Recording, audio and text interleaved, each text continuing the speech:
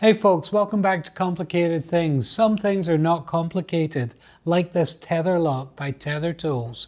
This is probably the oldest and one of the best pieces of equipment I have. It firmly holds my tether cable into the underside of my camera. And anybody that's watched me or been near me knows I need that because I always pull my cable out or stand on it or something. So it's brilliant. Now, we recently met with the people at TetherTools and they said, how is your tethering? What are you using? And I said, in honesty, in the studio, I have my big tether cart. I love it, my big screen and everything. But where I am struggling a little bit is on mobile tethering, where I'm just usually using an Apple box or anything I can find to throw my EQ on. And they said, why don't you try this? And I said, sure. So let me show you what it looks like set up, and then we will go through all the different pieces. Am I supposed to set it up? Yeah, of course you are. You think I can set it up?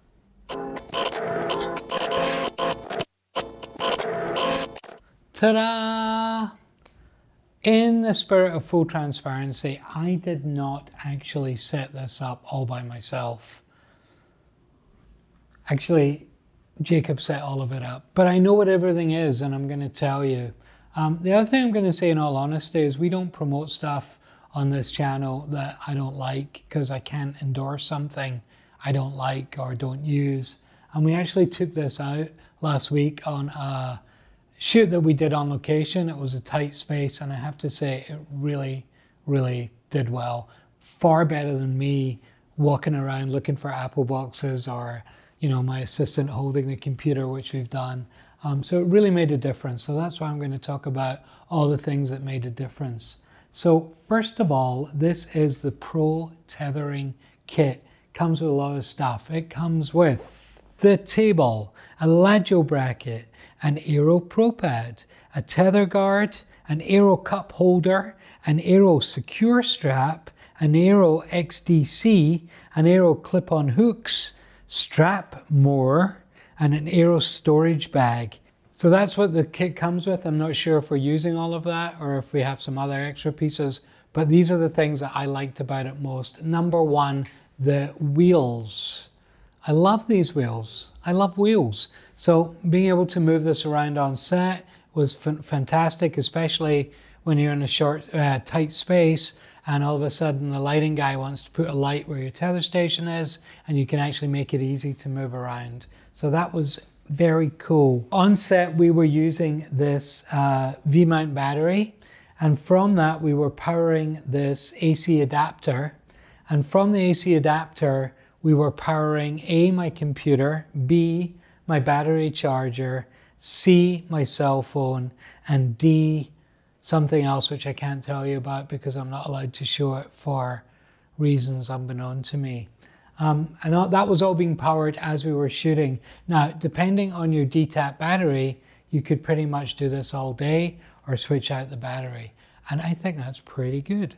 Not that I get to shoot all day very long, but if I did, that would be great. One of my most favorite things is this cup holder, which I love. It's so simple. And if you know me, then I tend to put my coffee cup right here. And somebody, never me, but somebody usually knocks it over. And that has caused problems in the past with insurance and computers and cameras. So having it here is a lot safer. I'm much happier with it. A couple of clips that clip onto the side of the table, really useful. I'm using this one here to just clip my tether cable. Another thing I can never find space for anytime is my AC adapter for my computer, and it comes in that little pouch there, which is fantastic.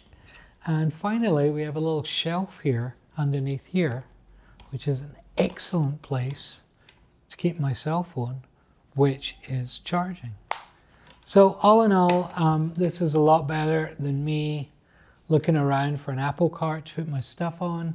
It has a lot of these nice features. I'm not sure if we would use them all the time, but we certainly use them.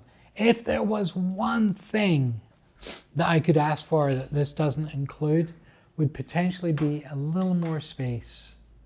I thought it was a little tight to have my camera and my computer here, but I do have a particularly big 17-inch computer, and this is not a small camera. So it might not be a problem for some, but definitely was, I could have done with a little more space.